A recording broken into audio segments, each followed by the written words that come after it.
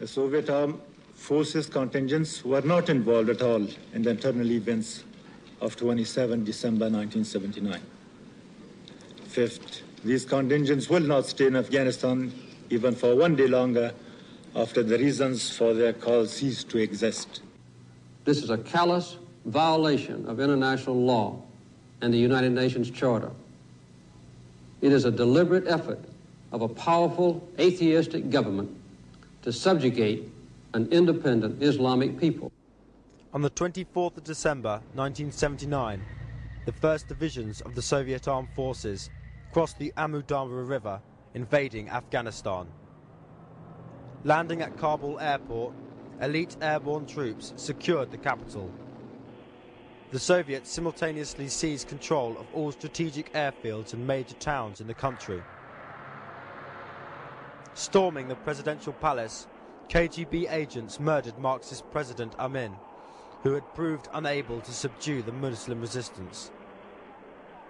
Within 3 days of the invasion, the Soviets installed Babak Kemal as the new head of state.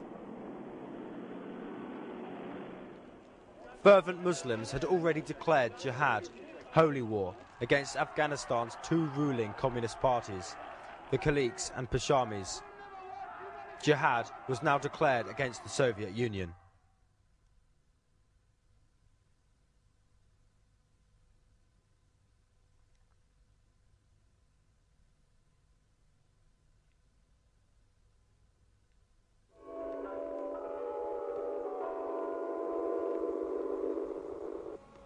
This is Radio Moscow World Service.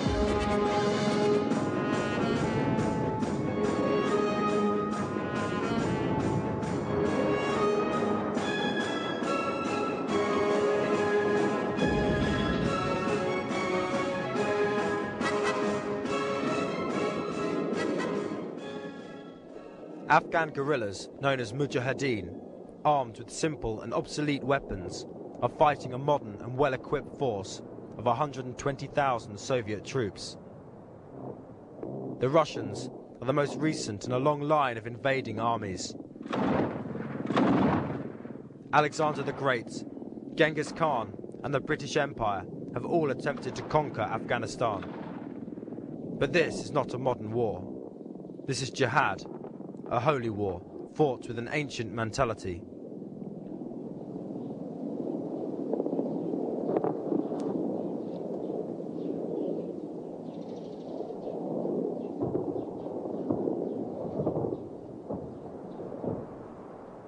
The Soviets controlled the main cities and highways.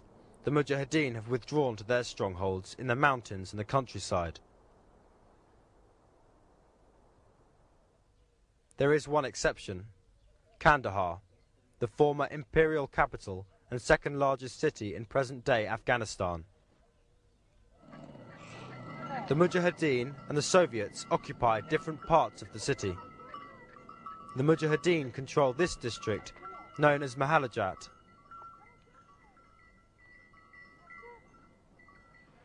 The Soviet and Afghan armies have posts dotted around the city and control the airport and military district.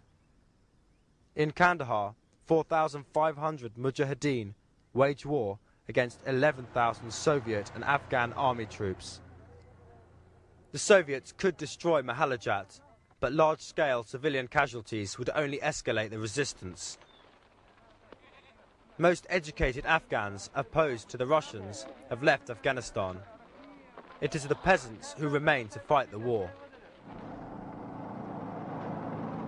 This film was shot secretly in Kandahar, at times 1 city block away from Soviet and Afghan army posts. This is the story of Jihad, as seen through the eyes of Haji Abdul Latif, the Lion of Kandahar, and his Mujahideen.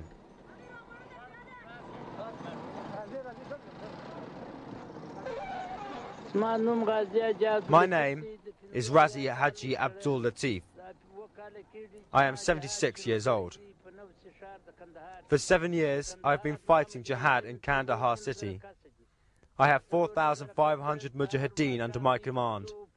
We fight in the fields, streets and bazaars. In Kandahar, we have no mountains to hide in. Kandahar is the most important province in Afghanistan, so the Russians have concentrated their force here. Though we must fight in the open, we are not afraid. My Mujahideen stand fast and fiercely resist the infidels.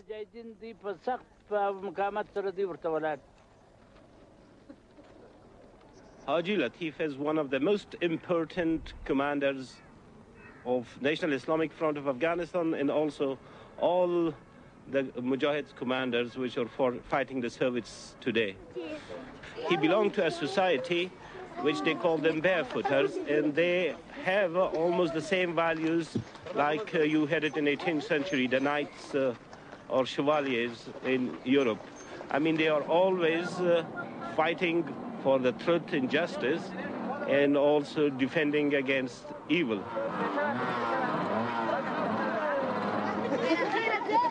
Right now, the whole society, which he used to be the chief of it, is involved in this holy war.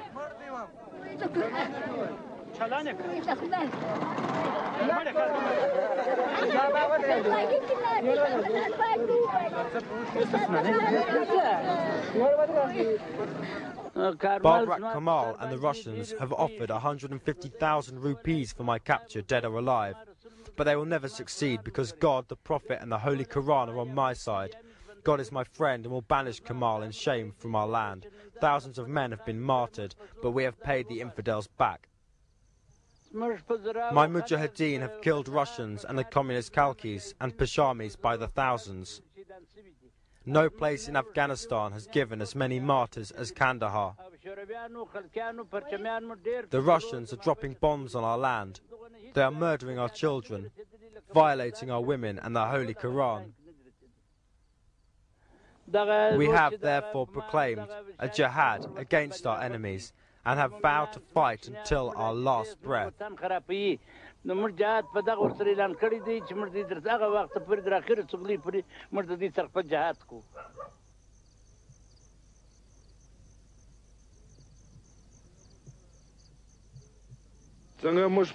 Dawood Khan's time, everything was plentiful in Kandahar.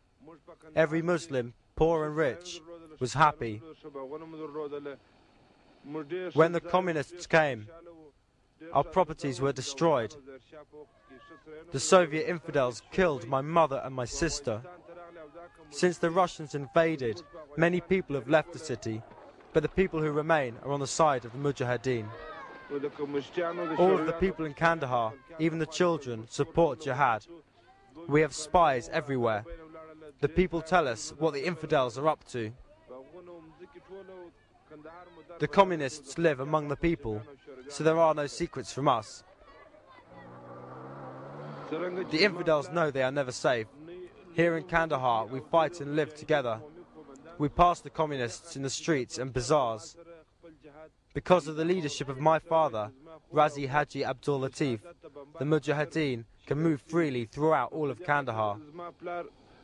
Many times the Russians have tried to kill him, but even with all their tanks and helicopters, the Russians cannot stop us. Each week they shell Malhalajat, each week we rocket the airport. Who gave you permission to eat? You did, therefore it's lawful. In Kandahar, war is often a casual affair, an accepted way of life. The weekly rocket attack on Kandahar airport results in severe Soviet casualties, but is treated as a mundane chore.